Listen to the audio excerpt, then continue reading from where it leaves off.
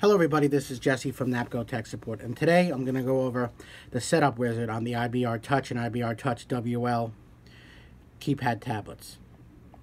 On initial startup, it's going to ask you what type of device you want this to be, a keypad only if you just wanted a virtual touchscreen keypad, or full functionality if you wanted all the abilities of the IBR-Z remote, or Starlink Connect radio.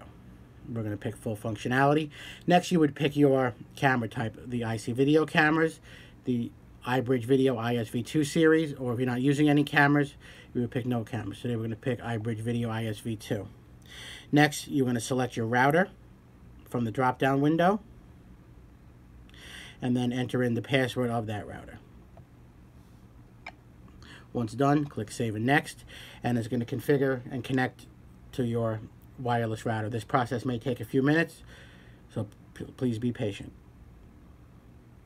And remember, if you're connecting this to a Starlink Connect radio, the Starlink Connect radio must be connected to the customer's network and the IP path enabled.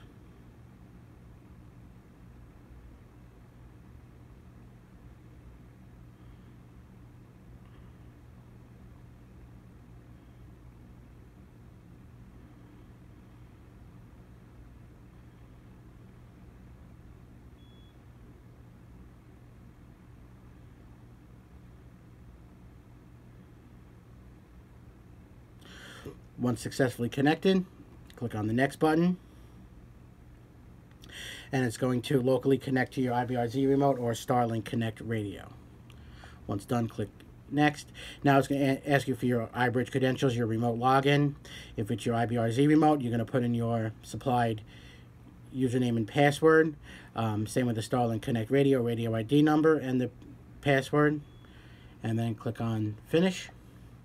It's going to connect to the cloud and then boot up to the home Pi screen with our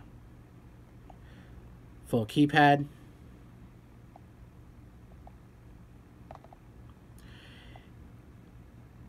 automation switches, and thermostats. And finally, the local camera connection. And as always, for more information, you can visit us on the web at tech.napcosecurity.com. Thank you all for watching today.